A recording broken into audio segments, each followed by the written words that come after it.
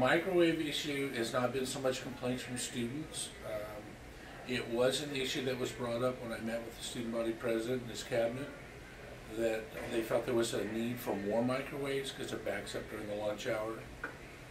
So something we're addressing right now is how many microwaves, hopefully up to 4, can we run over there with the available power. Once we know that, the student body government has said that they would help purchase the microwaves. Typically that's not something I would purchase. So we would maintain them and clean them, but they would make the initial purchase. So we're just waiting on power right now.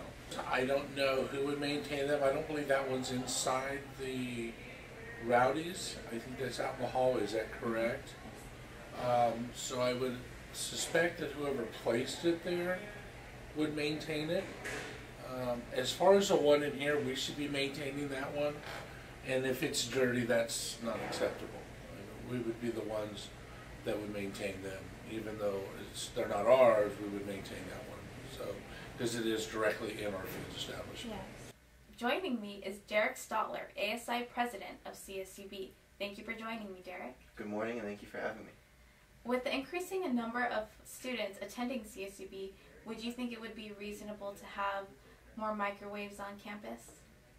Certainly. I think you know, we're getting to a point where we're going to be increasing to eventually 16,000 students or more. I know that that's the target, and so with the ever increasing enrollment year after year, I think for the past 5 or 6 years, there are students that have to wait up to 15-20 minutes. I've personally gone over there now several times, and there's been lines of 10 to 15 minutes or 10 to 15 people as well, and each of them take about a minute. And it has become a problem. And so ASI has listened to what the students have said in our board meetings. We thank those students for bringing forward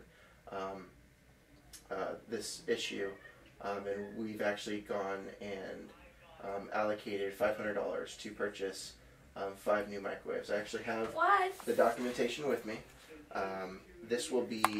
This has been taken, so the process, how it works is it first goes through the committee, and so the University Affairs Committee has provisionally approved $500 for the purchase of 5 microwaves on campus. Wow. This was this past week. It was then brought to the board meeting last week. However, this information was not sent out to students 72 hours in advance, so we had to strike it from this week's agenda, but we have placed it, we haven't placed it on a further agenda yet because we're still waiting on more information within the Runner Cafe. We met with David Hveem, and he said I have to check to see how many microwaves we can put on one circuit. Yes. Without shorting out the building. So he's working with facilities right now, but we have this approved, and all this has to do is be taken to the board of directors and approved from them, and then the microwaves will start being installed. Oh, that's wonderful. I think all the students on campus would be really excited to have more microwaves on campus instead of waiting in line so much.